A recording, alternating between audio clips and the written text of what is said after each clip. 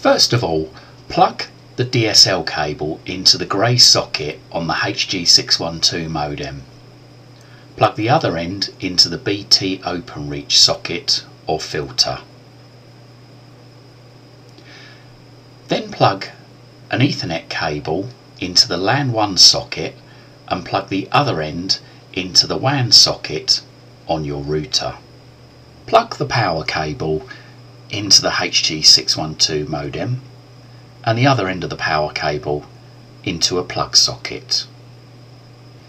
Turn the modem on and leave it for 3 minutes. After 3 minutes, check to see whether you have an internet connection. If for some reason you don't have an internet connection, please switch off your router and the HG612 modem, power up the HG612 modem, leave it for 2 or 3 minutes and then power up your router. Leave the system for a further 2 or 3 minutes and then hopefully this time you should have an internet connection. The next thing we need to do is to plug an Ethernet cable into the LAN 2 socket and the other end into the Ethernet socket on your computer or laptop. Whenever you wish to log into the HG612 modem to make changes or look at the statistics, we will need to make changes to the network settings on the computer. The changes you make will disconnect the computer you wish to view the statistics on. I will show you in this guide how to make these changes so that you can get into the admin control panel on the HG612 modem and view the statistics, and also put them back so that you get the internet back on the computer. First thing we need to do is to go into the network card settings. The best way to do this on a Windows PC is to hold down the Windows key. The Windows key is usually located on the bottom row of keys between the CTRL key and the ALT key and is usually denoted by a Windows flag. With your left hand, hold down the Windows key. With your right hand, tap once on the letter R on the keyboard. That's R for Romeo. Then let go of the Windows key. You should notice a run box appears in the bottom left hand corner of the screen. Delete out whatever's in this run box and type N for November, C for Charlie, P for Papa, A for Alpha, full stop, C for Charlie, P for Papa, L for Lima. Then click OK. If you have a network card that's wireless in your computer, we will need to disable this first of all. In my demonstration here, I've got an icon here that says wireless network connection. I'm going to need to disable this. To do this, move your mouse over the wireless network connection and click once on the right hand mouse button. Then move your mouse over the word disable and left click once. The wireless will show as disabled. From this point on, you will not have an internet connection on the computer that you're working on. All other computers should be absolutely fine. Next, we need to right click on local area connection. Then move our mouse down to properties and left click once on properties. Click on the networking tab in the top left hand corner and then double click Internet Protocol version 4 TCP/IPv4. On this screen, now would be a good time to make a note of the settings that are shown on this screen. I would say 95% of the computers in the world would have this set to obtain IP address automatically and obtain DNS server address automatically. If yours is not set to this, please make a note, or if you can, take a photograph of the screen make a note of all the numbers that appear in all of the boxes. This is very important, as when we need to put the computer back on to get an internet connection, we'll need these details in these boxes. So as I say, if you do have numbers in any of these boxes, write the details down, or better still, if you can, take a photograph, as you will need these details later to get the internet connection back on the computer. Once again, this is very, very important. 95% of computers will have it set to obtain an IP address automatically and obtain DNS server address automatically, like mine is. That's absolutely fine. The next step, we need to actually give the computer an IP address to enable it to connect to the HG612 modem. So we need to click in Use the following IP address. In the address box, we need to type 192.168.1 full stop, and then we need to give this a number. Now I'm going to give it the number 189. If you know that there's something on your network that also has this address, then don't use this address, use another number. It's the last 3 digits that are the numbers that we're concerned with. I'd say once again, 99% of computers in the world will be absolutely fine to use 192.168.1.189. If we click into the subnet mask box, automatically it should appear 255.255.255.0. If it doesn't, then manually type this in yourself. Click in the default gateway box and we need to type in here 192.168.1, press the full stop button and 1.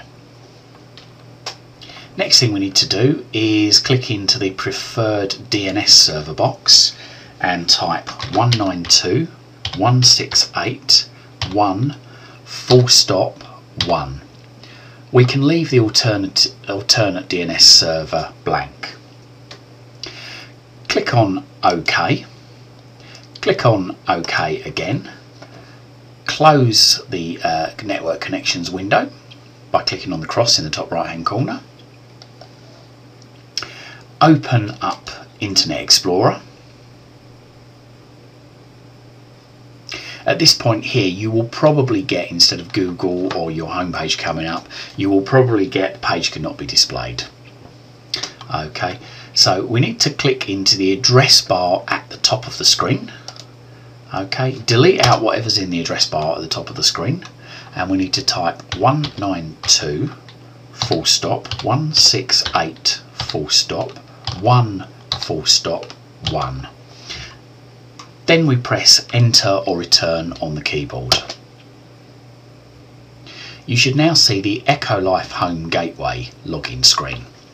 In the username box, type admin as the username, then click in the password box and type admin as the password, then click the login button.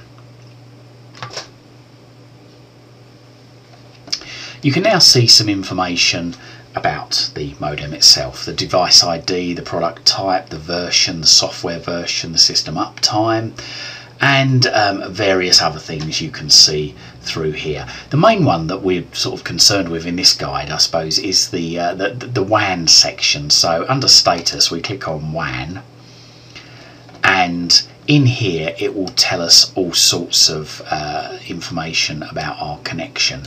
Now at the moment the router that I'm using isn't actually connected to the internet, so there's not really any information, or not much information here. We've also got the XDSL tab here, which tells us details about the connection status, the type of connection, the synchronization status, the DSL uptime, the attainable rate, the SNR margin, line attenuation, the output power, and also the line rate, the upstream and downstream line rate, along with any sort of C errors, FEC errors and HEC errors. If we click on battery here, it actually says here missing battery. Don't worry, all the modems, the HG612 modems say that. There's not a problem with the modem. They all say that. But there are other settings in here you can go through and look at. Please, if you don't know what you're doing, don't mess with these settings, because if you do, you could end up disconnecting yourself from the internet permanently, or locking yourself out of the modem. So only touch these settings really if you know 100% what you're doing with this. So we've had a look at the status on here, so we now want to come out of it. So we click on the log out button just at the top here, and there we go, we're back to the login screen again. So we click on the cross in the top right hand corner of internet to come back out, and what we need to do is we need to undo the settings that we set earlier.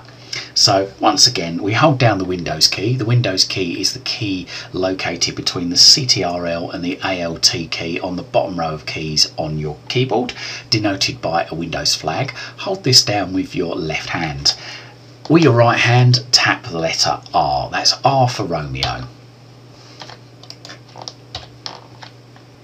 Now, hopefully in the open box you should still have NCPA _CPL shown in there. If you do, then click on the OK button. If not, type it in there. So that's N for November, C for Charlie, P for Papa, A for Alpha, C for Charlie, P for Papa, L for Lima. Click on OK. The network connection box now appears, so we right click on local area connection, and then we left click on properties. We double click on Internet Protocol version 4, TCP/IP version 4 or v4, and we set these figures. If there were figures in these boxes prior to you changing them, put them back as they were, so either using the information that you've written down earlier or from the photograph that you took of the screen.